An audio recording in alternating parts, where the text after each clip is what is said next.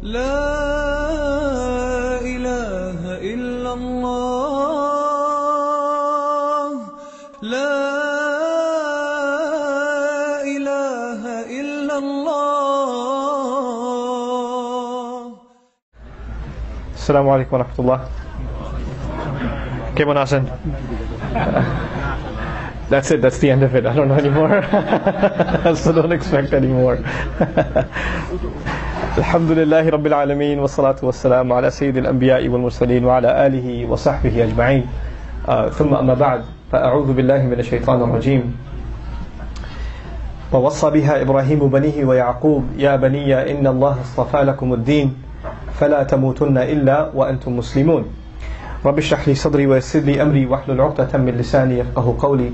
فالحمد لله والصلاة والسلام على رسول الله وعلى آله وصحبه ومن والاه ثم أما بعد. Inshallah ta'ala, in today's brief conversation, first of all, I'd like to thank the community for inviting me here, and it's a pleasure to be here. May Allah Azza wa Jal bless this community and bless this masjid and keep it full for all the prayers, especially Fajr and Isha. And may Allah Azza wa Jal fill it with young blood in the morning and evenings. Ameen Ya Rabb. Okay. What I wanted to do in this talk with you today is make reference to some ayat that I've talked about before. And I've given durus on them before, but I'll try to come at them from a different point of view this time. Also, what I wanted to do is start from kind of an outside the Quran kind of disclaimer. And that is that the concern we have for our children is something built into our deen. It's not something that we just came up with now.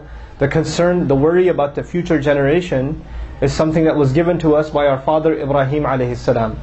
And actually even before him, the first time we learn about a concerned father is Nuh alayhi salam.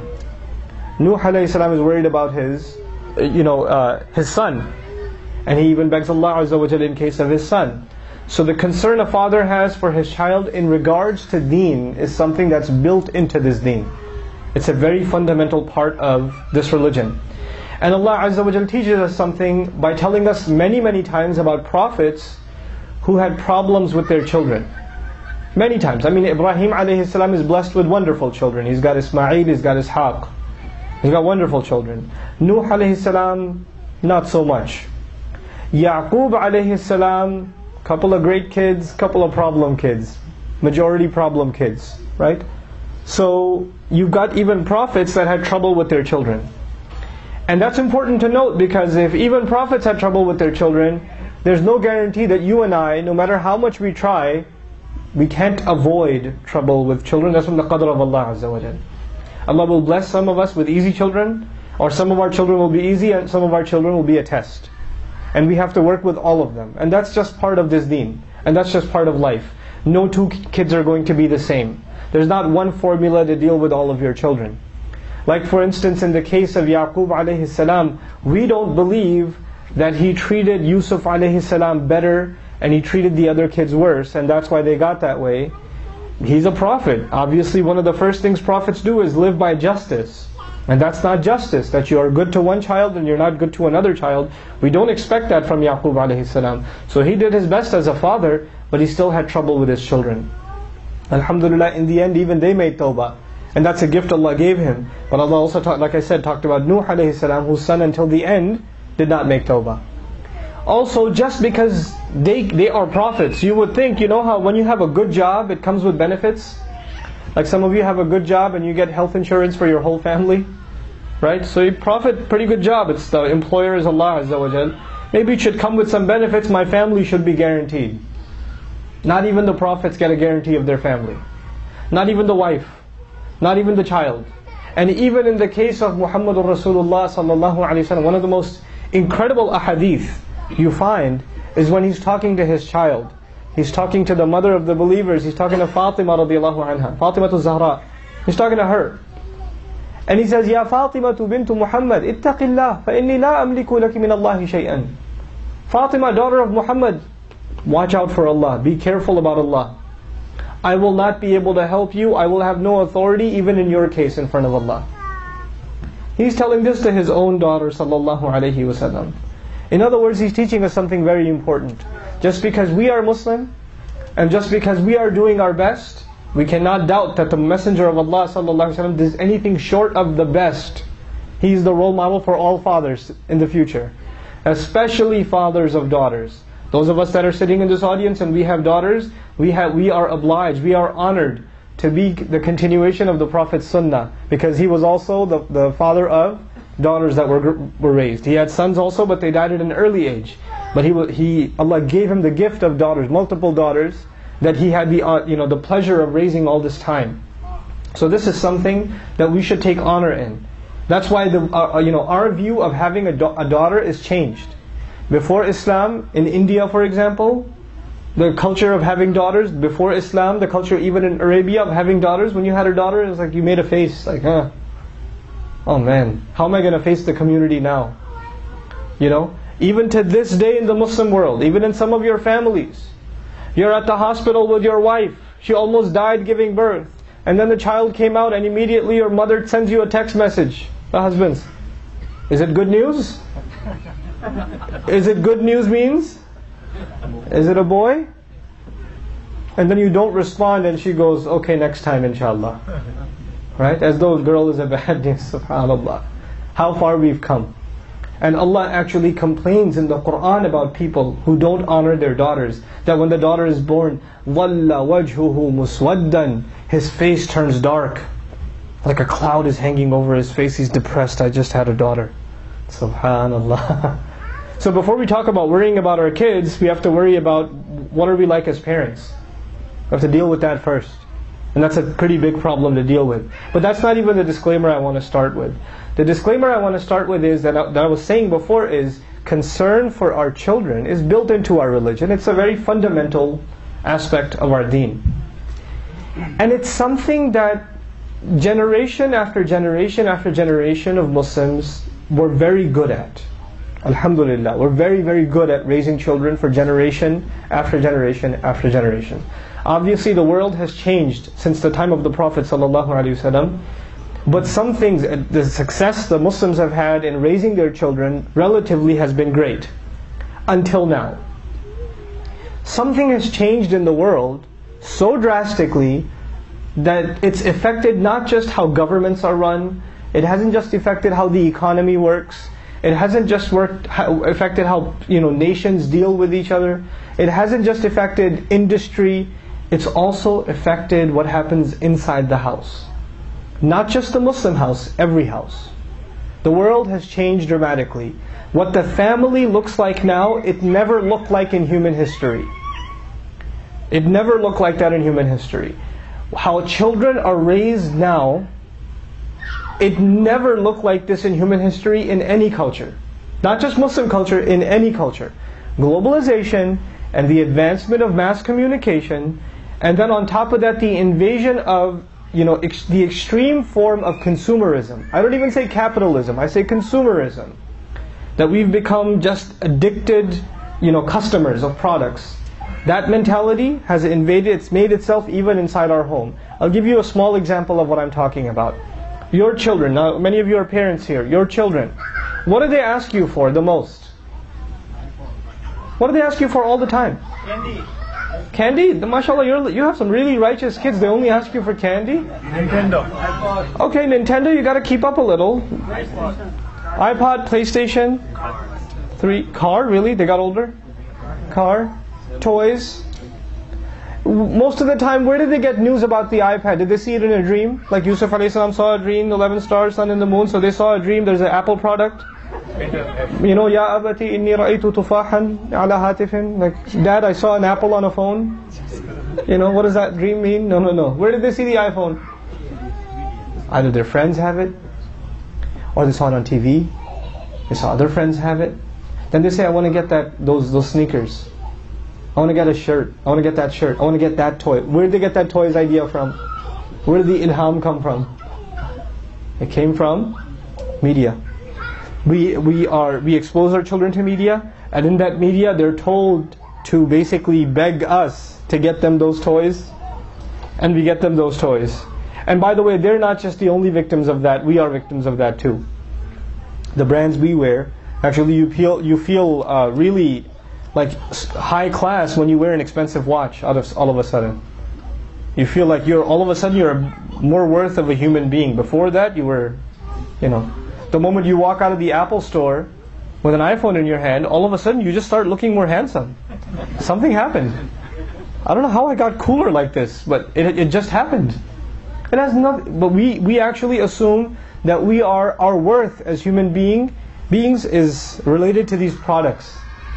And if you're not wearing brand name clothes, and you don't have that kind of a phone, or you don't have this toy or that toy, that you're worth less. Somehow you're not equal to others. Others are better than you. Just because the things they have in their hand are better than the things you have in your hand. Right? So even Muslims, we've become pretty much zombie consumers. That's what we've become also. When we talk about raising our children in this society, we have to first understand what's happening with the world. What's happening with all of us and with the world, before we can think about raising our children effectively. So that's one big problem. The second big problem is, what does success mean? Well, this one is, what is your worth? What are you worth? Nowadays, our children are being raised to think all they are worth is these products. The brand of clothes, the kind of house, the kind of car your parents drive, drop you off to school at, the brand of the book bag you're wearing, that sort of thing. That's all you're worth. And then on top of that, the additional problem is, what does it mean to be successful? Our idea of success even 20, 30, 40 years ago was, for the vast majority of the Muslim world, maybe some of you did not have a good opportunity for education, or your parents did not have a good opportunity for education, and they put all of their effort in getting you a good education. And you've learned that lesson in your life, so you say, my children better have top-notch education. If that means they have to go to private school, if that means that we have to rent a house, rent an apartment and live uncomfortably so they can get a good education, we will do it. If that means we have to take an insane amount of money for loans to put them in an Ivy League school and to put them into an expensive med school or to put them into an elite program, we will do it. Why? Because the most important part of your success is what? Your education. And the children here, they're told by their parents this over and over and over and over again. You have to have an education. You'll be a failure in life if you don't get a good education. You have to finish college, then you have to finish this, and you have to finish that. And if you're from the Indo-Pak subcontinent, obviously if you're not a physician, then you have failed. And you should not expect anything from this dunya. Now the only thing left for you is akhirah.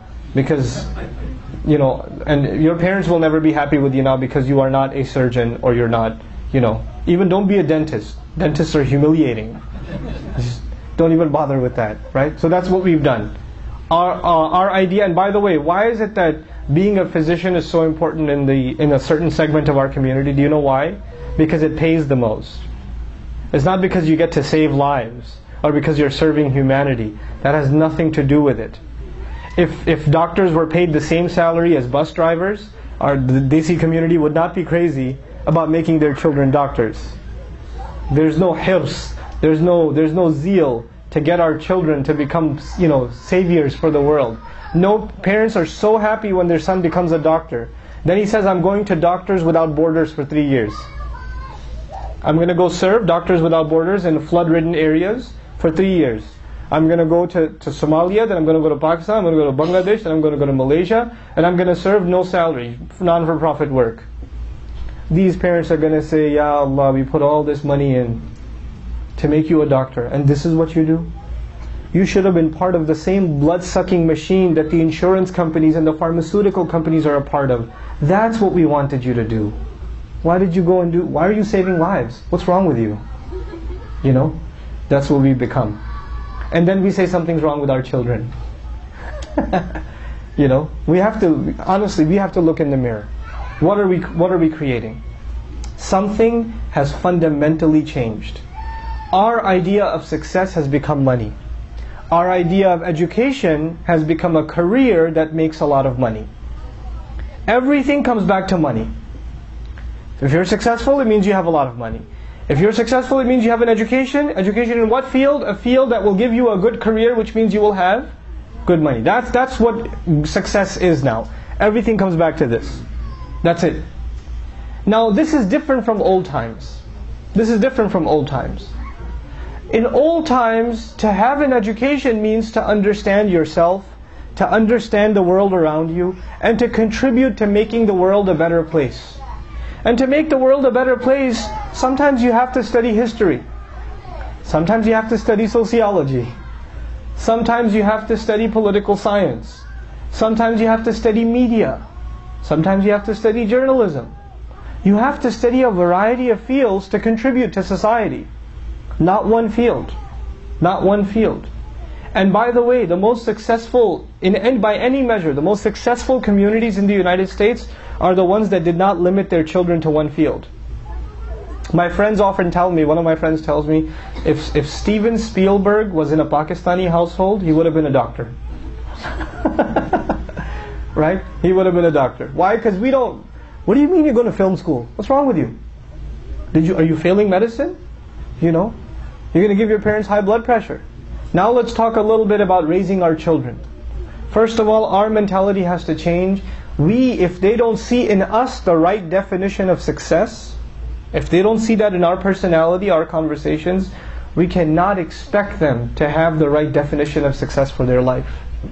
They have to see that coming from us, in what we talk about all the time, in what is important to us most of the time. When husband and wife are talking to each other, are children listening or no? Always. Always. Their ears are always on. Now if you two are talking about the bills, and you're talking about paying off the house, or you're only talking about movies, or you're only talking bad about this other family and what they did, or whatever you're talking about, they will come to know these are the things that adults, this is what my parents do. This is what's important in life. Right? That's it. If you and your wife are talking about Quran, you're talking about Akhirah, you're talking about doing good to others, you're talking about helping somebody, and they see that from you. You don't have to give them a talk about it, they just see it. The most effective parenting is not even telling your child to do anything, they just see it. They just see it all the time, inside the home. A lot of you think if I just bring my child to a Brother Nouman lecture and sit him down, inshallah ta'ala, after that, لَيَكُونُنَّ مِنَ الصَّالِحِينَ, they will be righteous after that. Just a couple of YouTube videos and their problems will be solved. Ain't gonna help, and you probably already discovered that. You are the real counselors to your children. I'm the real counselor to my child. We have to become their best friends. And that's the next thing that's changed in the world. You know, parents and children had a very organic, natural relationship in the old world. In the new world, dad is at work most of the day. And he comes home tired. By the time he comes home, most of the time children are already asleep. And by the time he goes to work, a lot of times dad leaves to work before kids even wake up. And if he doesn't leave before kids wake up, he sees them for maybe 5 minutes while they're having breakfast, and he goes and they go. So basically for 5 out of 7 days in a week, father and children have no conversation with each other. If any conversation, did you do your homework? Okay, now get me some water. That's it. That's the conversation. Now comes the weekend. But at the weekend you have a dawat over here and a party over there, and you gotta sleep until 12 o'clock, and you got things to do around the house, etc. You don't spend that time with your kids either. You don't really talk to them. You don't really communicate with them. This is the real problem. We have to make time for our children during the week and weekends. That's the practical advice I'm giving you. And myself. We have to make time for our children to talk, just to talk to them. Just to listen to them and to talk to them, even if they're talking nonsense. We should be a part of their life, a big part of their life. Not, for a lot of you, the only role you have to your children, you're like the wall in the house. It's always there, but you don't talk to it. It's always, you need it. It's there, we know it's important, it's paying the bills. Other than that, I have no relationship with it. You know what happens to parents like that? You will find the consequences of that the moment they become teenagers. Once they hit 14, 15, and they become a little dependent, and then they ask you for a car, and you say, no, why do you want a car? Fine, I'll just go with my friends. I'll go get a job, I'll save some money and buy myself a car. And then all of a sudden you hear the news, Dad, I'm moving out. Moving out? Where are you going? Doesn't matter, I'm an adult now. And now you come running to the masjid. Imam Sahib, give me a surah. Give me a dua, I can fix this boy.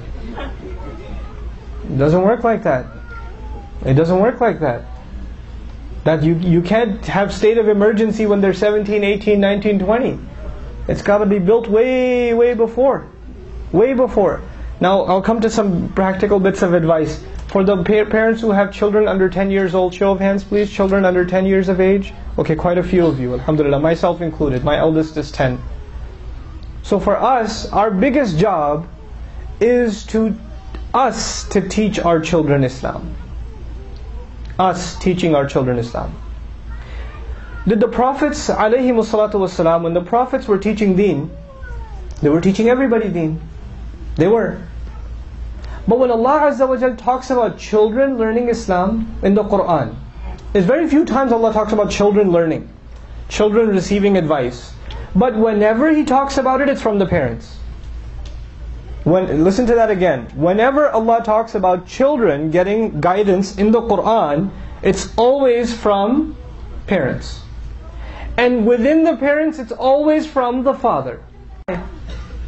Because the mother is always there. The mother doesn't have to do extra work to be there for the child all the time, and to care for him all the time, and to give him advice all the time. You don't have to give moms training on how to be a mom. It comes naturally. Allah put that inside them.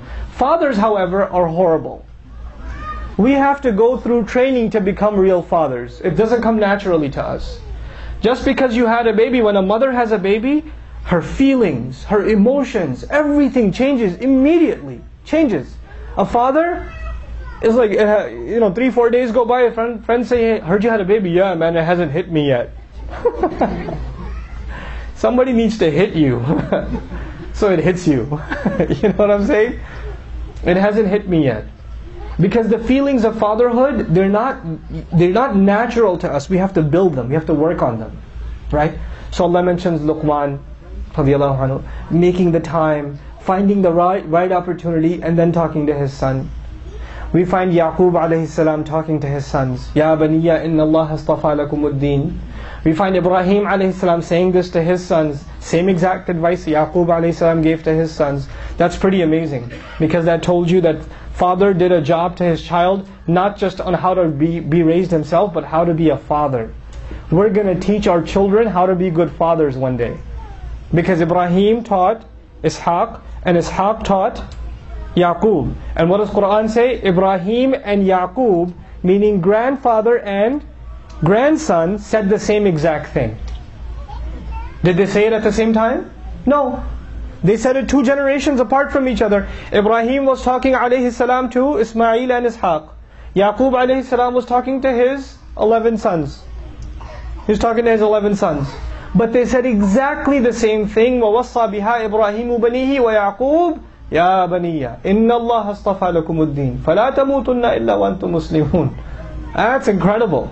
That Allah says the grandfather and the grandson gave the exact same advice. Why? Because the tarbiyah was passed down, not just on how to be a good son, but one day how to be a good father. How to be a good father. That's the kind of tarbiyah. In other words, we're going to be giving tarbiyah to our children even when they become fathers. Even when they get older, we're going to give them advice about raising children. And they're going to see that from us. And if we do our job right, we're going to look back. A lot of parents, they were abusive. A lot of parents were abusive. And they yelled at their children, and they insulted them, and they put them down, and all these kinds of things. And so when they have children, they say, I'm going to be different from my father. I'm not going to be like my dad. I'm going to love my child. I'm going to be this way, that way, or the other way. We end up being exactly like our fathers, whether we like it or not. By the way, in one way or another way. But here what we're learning is the power of generation after generation if you do your job right with your children. If you do your job right. And by the way, another important question. Are Ibrahim's children the same quality as Yaqub's children? Are Ibrahim's children? Who are Ibrahim's children alayhi salam? Ismail, Ishaq. Who are Yaqub's children?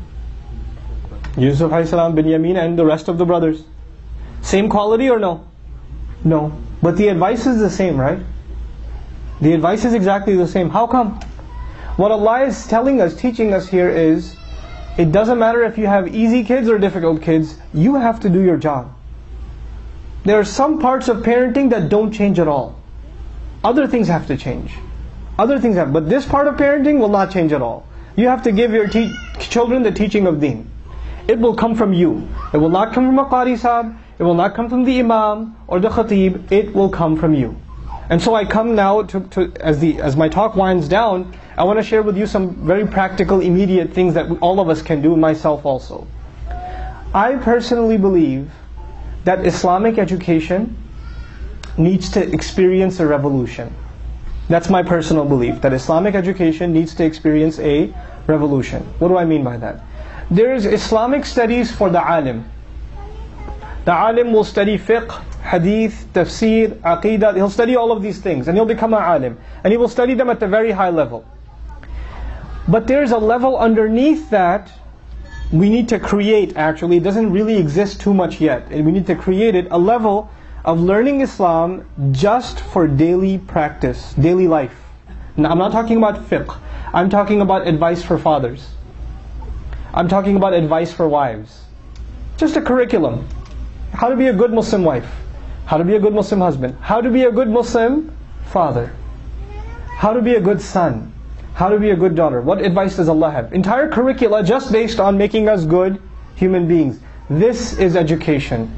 Real education is not that you know how to do C++ and you're Microsoft something certified and you're Cisco certified, and on top of that you have an accounting degree and you got an MBA. All of that means you can make money. That does not mean you're educated.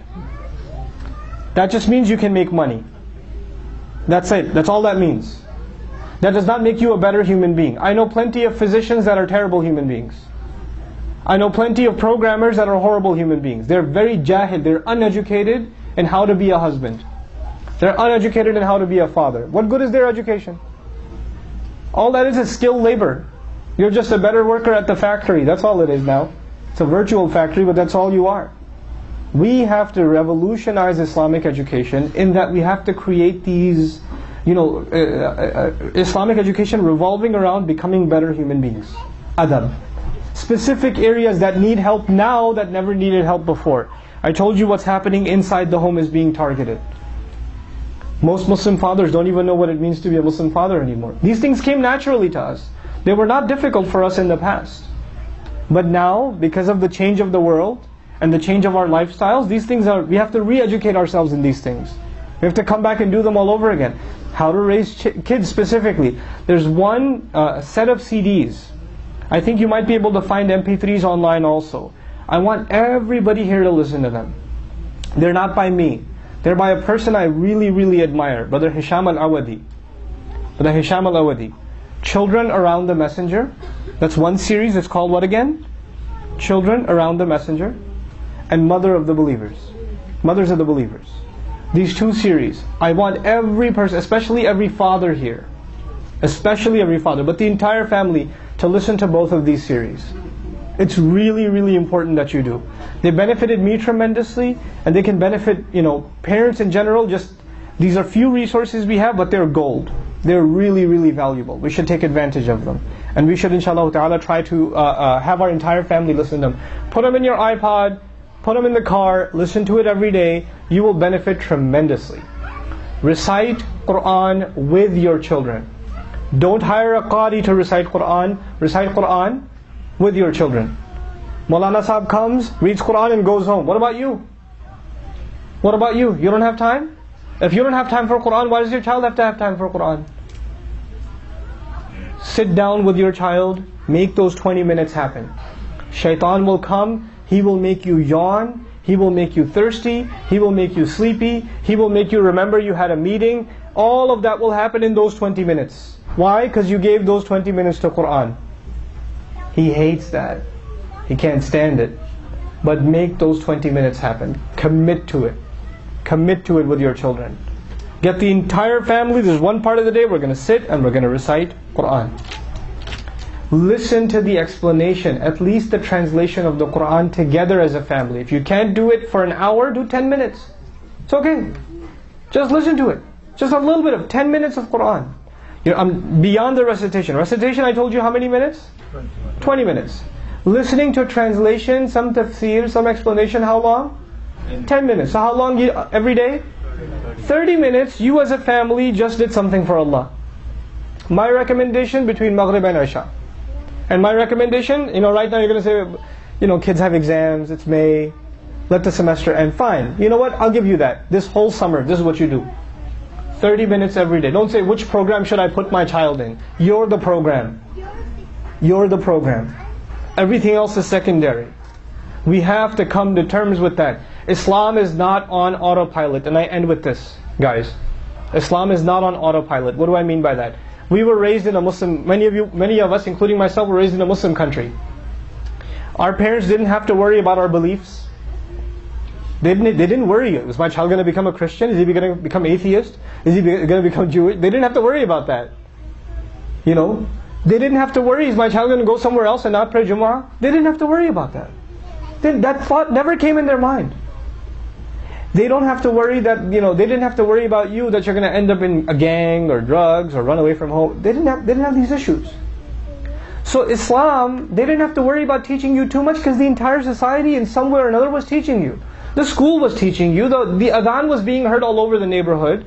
Society was giving you Islam. Are we in that situation now? No.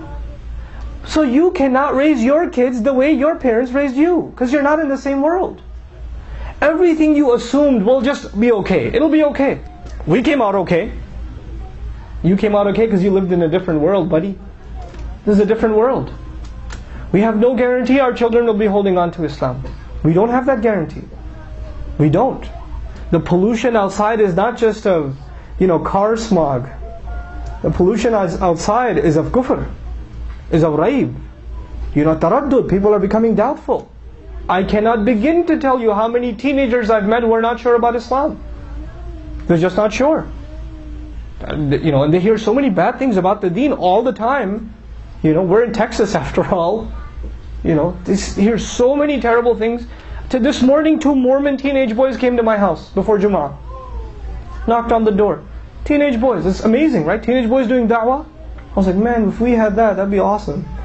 Which teenage boys you see get dressed up, they get dressed really nicely, like a uniform. They grab their bikes, it's 92 degrees outside, and they go house to house. We want to tell you about the Word of God. You know how much courage that takes? And before I start ripping their religion apart, I'm going to say, man, I appreciate what you guys are doing. That's amazing. They don't even have the truth. And they're so dedicated. And they were able to put that into their kids. Why? Because the Mormon community decided our children are our top priority. Forget everything else. We're not going to preach our religion. We're not going to teach it to anybody else. We don't have to build huge centers. All we have to worry about is our kids. That's it. We make sure they understand our religion. So they're teenage boys carrying this religion. And I'm sitting and I'm talking to them, and they believe this is the Word of God and it's a miracle. I was like, wow, guys, it's not a miracle, but I really appreciate your dedication. I really, really appreciate your dedication. That's the kind of, I'm not saying we become Mormon or be like the Mormons, but I am saying, man, when you see something good, you should appreciate it. If they've got a good quality, it is to be appreciated. We have something to learn from other communities. We do. And I tell you very quickly, the world is shifting.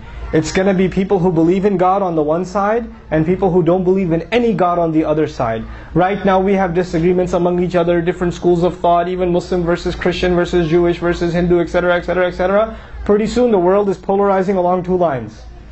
I don't believe in any God. In any religion, I believe in a God. That's the shift that's happening. That's the polarization that's happening in every corner of the United States. And it's happening like wildfire. Don't you for a second think it's not going to affect the Muslim community. It is. It absolutely is. You and I have to learn Qur'an as parents. Not for our children, for ourselves. We have to learn Qur'an. We have to love it so much that our children, as they're raised, they know, my dad, somebody asked, what does your dad like to do? They say that he loves to learn the Qur'an. He's always talking about the Qur'an. I learned everything I know about the Qur'an. Most of it I came from my dad. He's always listening to an explanation of it. He's always telling me to recite more. He's always memorizing it. He loves the recitation of it, all this stuff. We have to become a nation of Qur'an. Why? Because the Prophet ﷺ was surrounded by people who doubted, just like we are surrounded by people who doubt. And the only thing that gave him belief was what? Qur'an, the Word of Allah. It kept him strong. We have to become that nation again. Us and our children. We have to become the generation of the Quran. It has to become central in our life. 30 minutes a day is a starting point. 30 minutes a day. But for yourselves, the parents, I don't care if you're 45 or 55 or 65 or 75, start memorizing Quran. Start doing it. Allah didn't put an age limit on it. Allah did not. That's you. Allah didn't do it. Show Allah you love His book, and Allah will put blessings in your life you didn't even see. You won't have to ask somebody else for advice on how to raise your children. Allah will give you that advice in His book. He will have those answers for you and me in His book.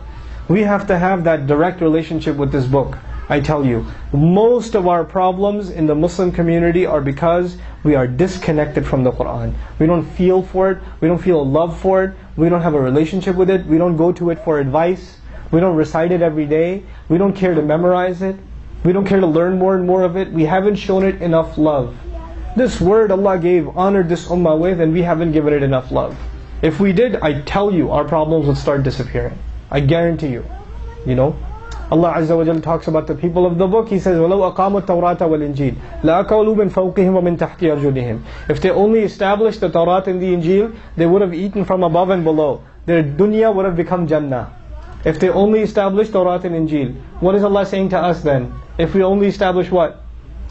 Quran. You will eat from above and below. Allah will make dunya into Jannah. Just come back to His book. This is the real advice to parents. The memory we leave our children with. My dad loved video games. My dad loved movies. But more than anything else, he loved Quran. He really liked basketball, but he loved Quran. Quran he really, really loved. And he made sure he wanted us to love it too. He used to tell us stories from it. He used to give us advice from it. Tell your children the amazing stories from the Quran. And you won't be able to tell them if you yourself are not amazed by them. If you're not in awe of the story itself, you won't be able to impress your children. But man, from early childhood, you, not anybody else, you tell the stories from the Quran. You will have to do it. I was teaching one of my daughters the story of Yusuf alayhi salam the other day, and I didn't finish the story. She's asking me 4 days about what happened. He got thrown into jail. Then what happened? I can't tell you. I'll tell you later. And she's been asking me. I'll tell her on the way back. I'll tell her today, inshallah. What happened after he got thrown into jail? But we have to make and create an interest into our children. And the stories are so beautiful. They're so remarkable. Especially when you tell them from the Quran's point of view. They're so beautifully put together.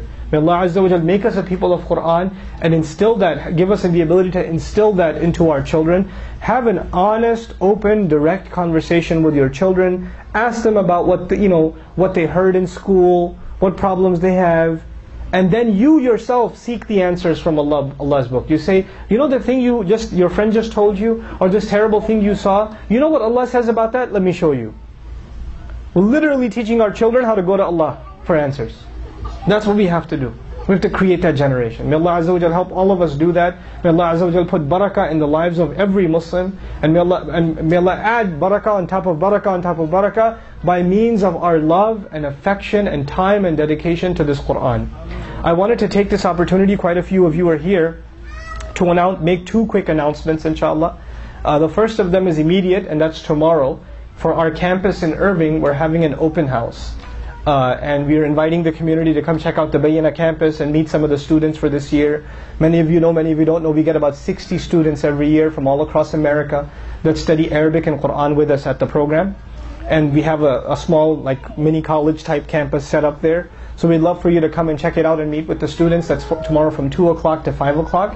It's all the way in Irving. I know that's a hijrah for you, but look, I made hijrah here, so you can make hijrah there. That's fine. That's right across the Irving Masjid in 2300 Valley View Lane. I know you won't remember the address. Just remember this email address: openhouse@bayyina.com. Just remember that email address, and they'll send you the information. Okay? openhouse@bayyina.com. That's a small announcement. The big announcement, however, that I'm very excited to share with you, is that Bayyina is actually putting together its first conference. And I decided, we had a lot of offers. We had offers in LA and New York and other places to put the conference together there. But since this is home, I decided to do the conference here. So inshallah ta'ala, on June the 30th is going to be the first Bayyina conference, nationwide conference, but it's going to be held here in Dallas. It's at the Irving Convention Center. inshallah ta'ala. And that's once again June the 30th. Myself, Sheikh Abdul Nasir Jangda, and Imam Suhaib Webb from Boston is going to be there. So we're the 3 presenters. It's a one-day program. And I'd like you to sign up as soon as you can, yourself and your family. The website address, if you can try to remember it please, is amazedbythequran.com. amazedbythequran.com. That's the name of the conference, Amazed by the Quran. All 3 of us are going to be presenting our favorite passages from the Quran from this year's studies. That's what all 3 of us are going to be doing, inshallah ta'ala. And there are other, kids activities and other programs there too. So I hope all of you will join and help me spread the word in the area about the conference and help people sign up for that. Once again, let me see if you remember. What's the website address? amazedbythequran.com. Jazakumullahu khairan so very much for listening attentively. If you folks have any questions, I don't know if we have time before Salat, but if we do, I'll take them now, inshallah ta'ala.